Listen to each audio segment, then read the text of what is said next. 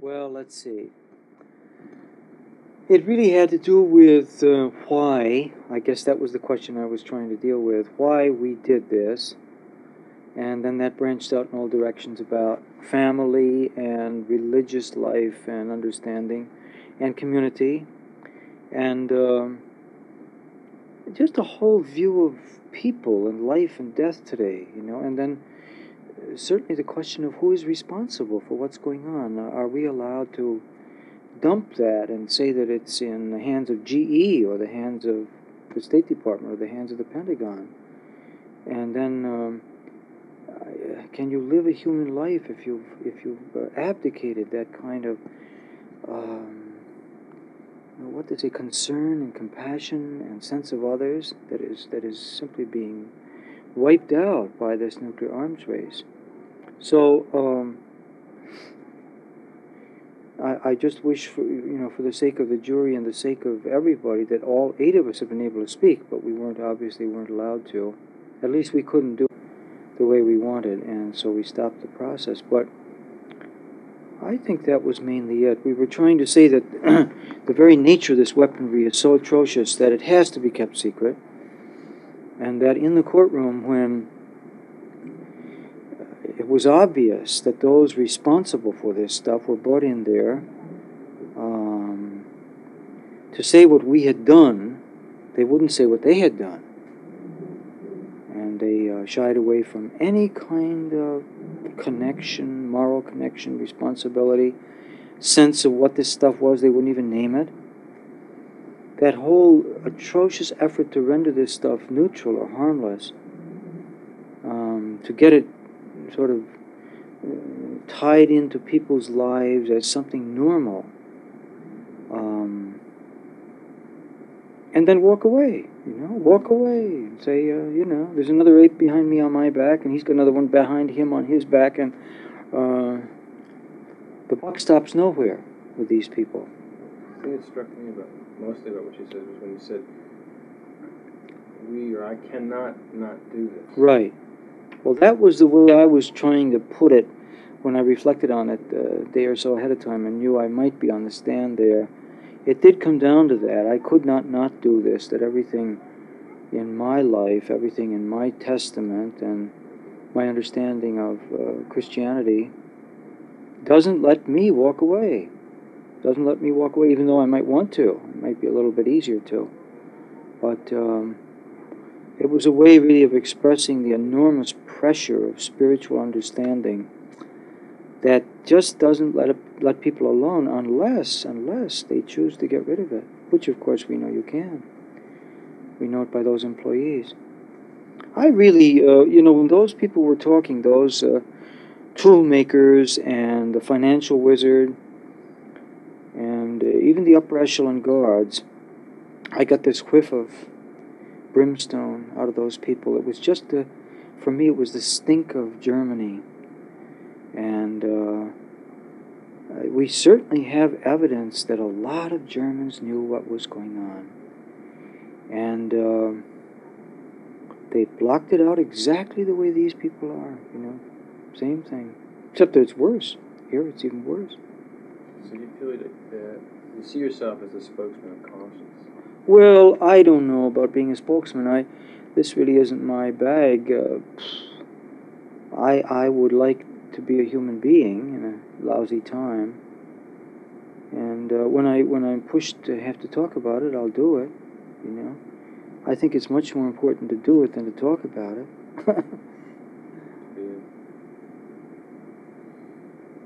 So, in a certain sense, what you were expressing in the courtroom yesterday also sounded to me as if you were doing something that you didn't particularly want to do, but you had to do. Yeah, that's about it. I don't think any sane person wants to go through this meat grinder called a court, and certainly no one I've ever met wants to go to jail. And I'm not particularly fond of public notoriety. I rather do my work in my corner. But that's all beside the point, really, when these things are going on, I think. We've talked to some of the people about the actual action that took place, and it seemed to have a kind of symbolic almost ritual quality to it. And I was wondering if you could speak to that. That's, I think, has been grabbed here and there, and certainly that's the way it was intended, you know. It could be taken from many, many points of view, but those symbols of blood and hammers were very deliberately chosen.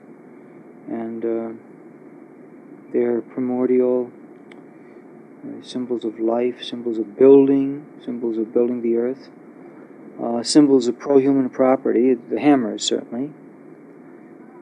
But a hammer is also a prophetic tool of pulling things down, don't belong there, you know. And that's right out of Isaiah too, that things that shouldn't be around ought to be pulled down. And before really you can build a human earth, you have to pull down what's inhuman. So that was all part of it. And then, of course, the blood is just about as old as the earth, as old as a human being on the earth. And I guess almost from the beginning, people have shed the blood of others. We have the very ancient story of Cain and Abel. But then we have the story of Jesus, too, and we have a very clear choice in another direction, the giving of blood, rather than the shedding of blood. And as Sister Ann Montgomery pointed out on the stand, you know, the whole thing was just carefully thought through, in the sense that we didn't go in there on a rampage. We went in there hoping, symbolically, to touch 2 or 3 of those instruments of genocide, and to throw blood around. And even if we hadn't reached the warheads, we would have thrown the blood around.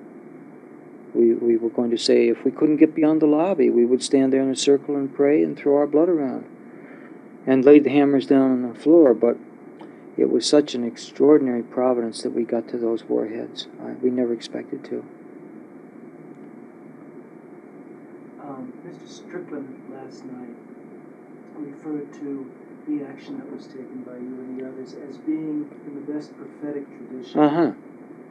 In the sense that symbolically what you did was to call to the attention of the people what was going on, and at the same time challenge the state. Yeah, right. I think that puts it well. And I would trust his interpretation as an old friend and a real Christian. I was going to say, do you feel what you were primarily motivated by was political or religious, or whether there is any real separation? It's very hard for me to separate those 2 words out. You know, I think they're really hyphenated realities, and that any religion worth talking about is essentially political. And any politics worth talking about has some vision of transcendence and of the mystery of human life. And so the 2 in my mind have always melded. Yeah. So, my sense of this trial is that there seems to be some kind of continuity in terms of the Christian tradition. Mm-hmm. Christ himself suffered and sacrificed and was brought to trial. Yeah, right. And that there's some kind of continuation of that. Well, we hope so. I mean, I think there may be 2 questions here. The first would be the way we see things in our hearts, the defendants, or the way we pray, you know, and commune with God. We certainly draw upon the example of Jesus all the time. But I don't want to get big about it in public, because I think that's a very private thing in a way, you know. And a lot of lousy religion keeps claiming Jesus for its mentor or God. And I think real religion gets a little bit modest in public, you know. But it certainly is very important to us that Jesus gave his life. Excuse me if I'm stepping out of my domain, but No, there's it's some okay. sense of, you have a reluctance in terms of both publicity and perhaps the media and working and being a leader. And I'm wondering why you have that reluctance to be a leader. Well, I don't like the word leader, first of all. I just think that you do what is right, and because it's right. And that, you know, in any sane situation, let's say a really healthy society, everybody would do these things in such a time. Everybody would be yelling out and crying out and finding ways of saying this cannot go on. I think it's a very what to say, a kind of a dying culture that throws up leaders. It's a very dangerous thing, because you end up with leaders like Reagan, or you end up with leaders like Hitler. About the hierarchy of the church? Well, they haven't given much moral leadership. I mean, I just think that's not very helpful either. Few of them showed up at the trial, but that was very few. So how do we inspire people to take on responsibility for their own lives? Well, I mean, a part of our hope certainly was that this action would help awaken the questions that are questions for every living being, and that nobody can come to the age of reason in such a world as ours and not have these questions on his or her mind. But the fact is that a lot of people don't, millions of people don't. So we thought, well, maybe this will help. And I think it has. I think a lot of people have said that probably was important. Well, you must have some strong feelings then about being inhibited by the judge in presenting the Nuremberg defense and doctrinal justification. Well, the whole thing was absolutely atrocious, and we put up with it for, what is it now, 10 days. Well, 9 days. Being harassed, being put down, being despised, being shown the utmost prejudice, even from a legal point of view. It started the first day, and it went on,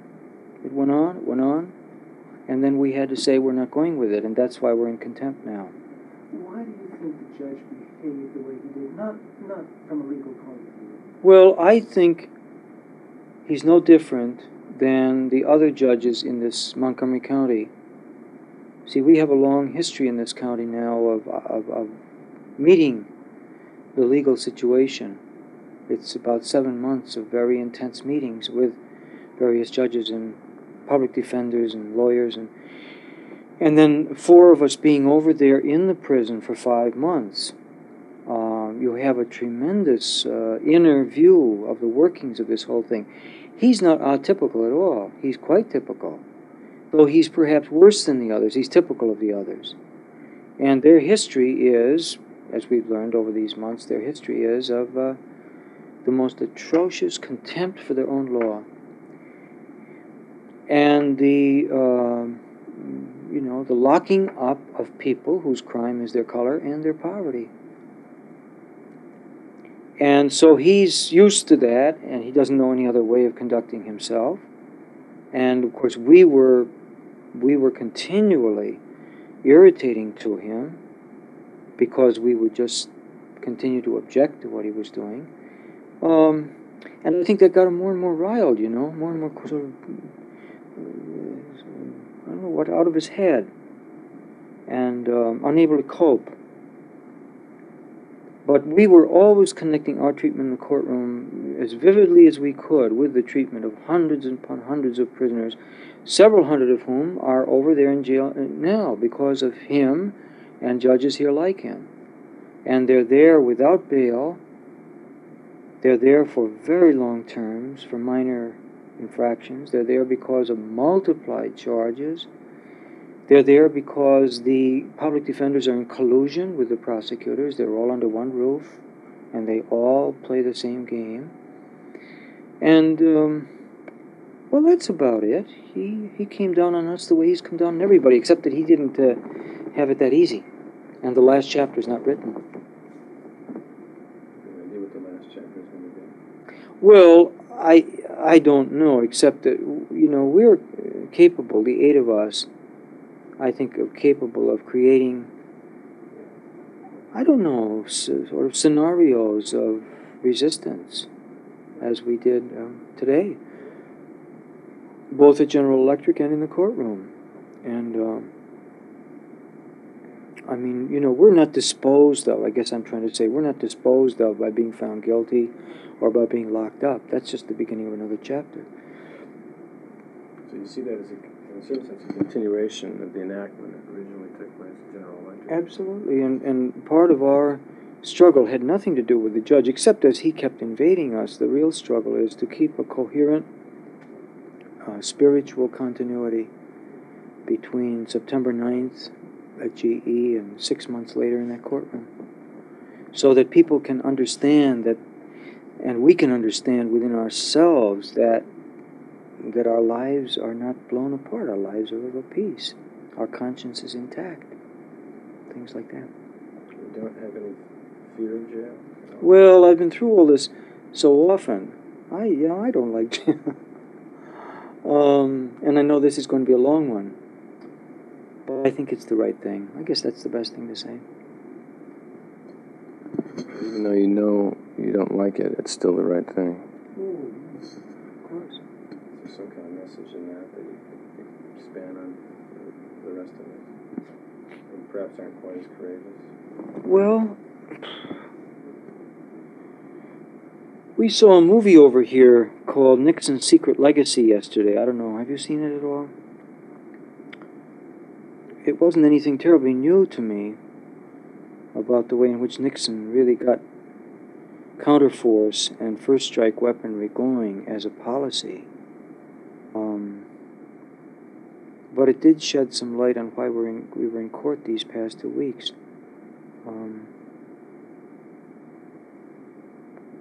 And I was thinking especially of that terrific scene where the two young officers, the missile operators, were in the bunker, way down there behind those dungeon doors. They say they're 12 feet thick. And that's where they live, that's where they work, as they say, you know. And the movie showed them each loading a revolver before they went down. And then they were questioned as to why they were both armed in that way. And they were alone before that awesome machinery. And very reluctantly, it came out that one was supposed to shoot the other if he went insane.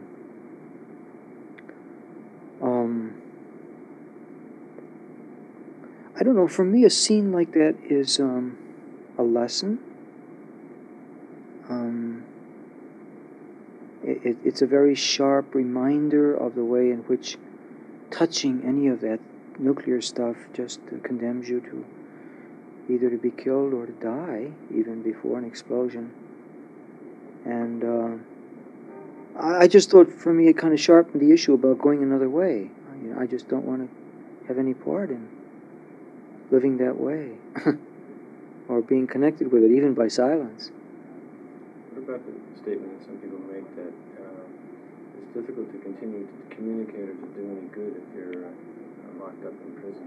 Well, that's not a very good historical view of it all. We know that throughout history, any really significant social change has come about through jail experience and through real nonviolent resistance. There's nothing else worth talking about. And all this talk about, send letters to your congressman, all that's all dead as a dodo. It's been dead all the while. Even restricting all this to the history of our own country, we could point to everything from, abolition to labor rights to women's rights to mitigation of wars, especially Vietnam. And none of it happened without people being in jail. Absolutely none of it happened. We would still be a colony unless there had been this kind of stuff. We would still be a slave society. We'd still be legally and officially, tightly sexist. Not that we're not, but it would be worse. Unless people had said, lock me up. This is where I stand. And really, it seems to me the nuclear question has sharpened it all to the point where unless there is an awakening, it's all going to come down.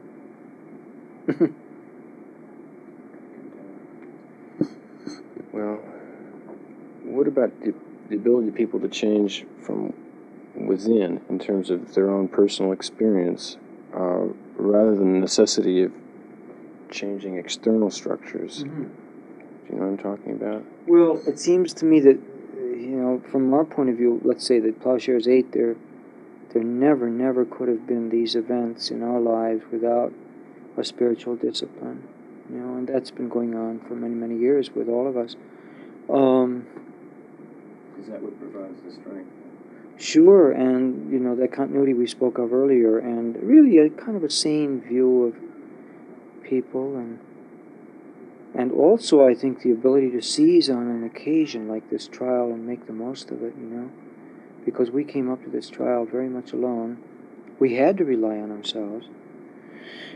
And even our best friends were not always in agreement with our methods right up to this week, right up to today. And this is not to say that we're right, it's just to say that we have to be ourselves. And in order to do that, you really have to come from somewhere. It seems to me that you take an incredibly creative action within the restrictions of this court. Yeah.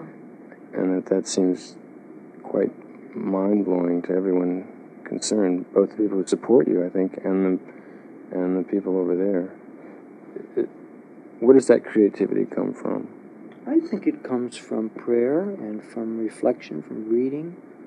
It comes from long, long hours of discussion with one another. It really comes from every kind of spiritual weight that you can bring to bear on a bad time, you know. And I don't know, there's just something that clicks, I think, in a group like that, where we all knew, let's say yesterday afternoon, that the time had come to say, no more. Judge, it's finished.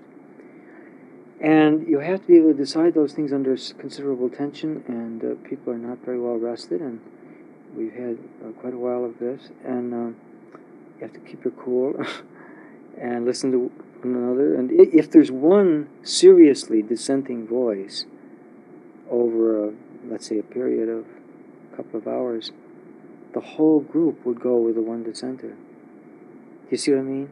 In other words, unless we had a very deep consensus, we would never have done any of these things. So, and that's been true from the beginning, you know. And I think, again, this comes out of deep waters. How do we get to those deep waters? Well, it's not a question of how to. You see, that's sort of a question of technique. It's really a question of, I prefer to say it's a question of coming from somewhere, having some tradition available to you, some symbols, some worship, some common life, some experience of common life as we've had for years. Coming from somewhere better than America, because I don't think America is anywhere to come from. We had heard this morning, in fact, that you have a very courageous mother. Oh, yes. Could you talk about her and how she affected your kind of attitudes? Well, it's very, very hard to describe someone that was as close to us as my mother. She only died 3 years ago at 91. And it was like the old age of Sarah, remember in the book of Genesis, Abraham's wife, where, old age was no relief, you know what I mean? But there was evidently an unfolding of a youthfulness that went right up to death, really. And that was because there were continual challenges on the part of those she loved to stay with us. In ways that kept her thinking about change and all these questions of war and racism, all the things that we were trying for, she was part of, you know? And so she died, but she hadn't grown old. That was the way I would put it. It was kind of a Buddhist ending, in that way, or mystical ending. Well, a lot of things went into it. She was an immigrant as a child from Germany, and our family was always poor, working family, and she led a very, very difficult life. And then there was this question of never looking upon property as anything very important, which I think is a terrible American idolatry, this property over people. We just grew up in an atmosphere in which everything belonged to anyone who came to the door. And that was literally true, because a lot of people did come to the door all the time, and were fed and put up and all this. And luckily we had a small farm, so we always had food right during the Depression. But it was that stuff, I think, that got into our pores, so that we got the idea that in spite of a lot of stuff around us, we didn't have to really, climb over bodies to get somewhere. And didn't have to make it in the American sense, things like that. I think she was very good at that example. She didn't do a lot of talking, she just lived that way, and she was very cool about it. But it was a good start, and I'm very grateful for it. And she went all through perhaps our most serious trial up to now, which was Catonsville. And she was very, very ill. I was 4 months underground and couldn't go near her. We really thought she was dying. And then she came back, and when we were locked up, she came in a wheelchair and saw us in jail and brought flowers in. And the word was always very simple, and she didn't even have to say it. It was, you follow your conscience. That's where it leads is something else, but you go there.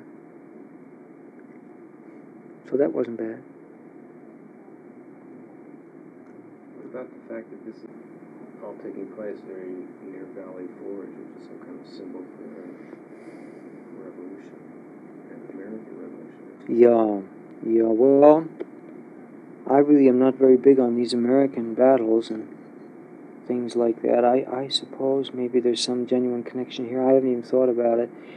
We really don't have many secular connections with our history, I think our admiration for our history is all with the underground and the underdog, and those that have really made something great here, which has been the slaves and the abolitionists and the immigrants and the pioneer women and all the people that were writing the secret history that had nothing to do with tycoons and judges and all this bullshit that's claiming history.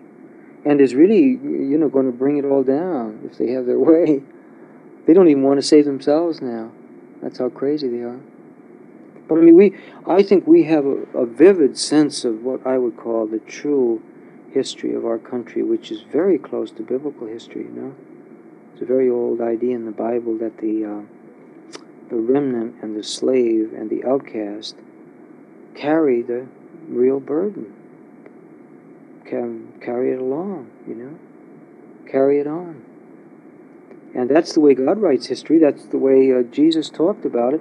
He certainly never connected his own conscience when he talked about his history. Jesus never talked about kings, books of kings, all that stuff, battles, winning.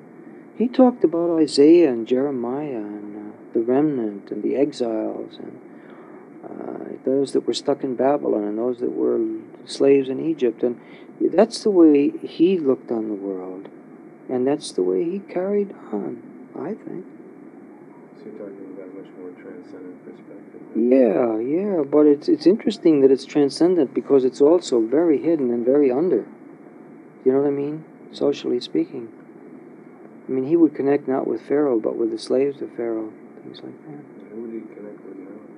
Well, it seems to me that for us it's not a question really of who he would connect with, it's a question of who he does connect with, And because it's not a question of if he were around, it's a question of he's around. He's around. Okay. How do I do it? I better go see a judge now. I wouldn't be surprised if Americans happened. Well, the longer they're out, the better it is. Yeah, they say that's probably a better sign. I remember at Catonsville they were back in a couple of hours or so. See, Harrisburg was the longest time out. Yeah. And we learned later that they were. He finally, the judge desperately wanted a conviction. But he wanted, he kept sending them back, he just wouldn't dismiss these exhausted people. And we found later when we polled the jury that they were 10-2 for acquittal. On all counts. But it was a hung jury, and they never tried them again anyway. Well, we're hoping that there may be a courageous two here. Well, even one, even one, yeah. But it would, the pressures are so great. I just don't know the way he babbled at them as they left, It would take a lot of courage. We'll see. It's not in their hands anyway. Okay. Right. Listen, have you seen everyone you want to see? No. What else is up? Dean and Molly. Dean and Molly. Have you talked to Philip at all? Briefly. But Dean and Molly, well, I don't know. Molly's supposed to be on her way over. Oh, is she? Arrangements for satellite feed. The trial, we were able to cover the trial.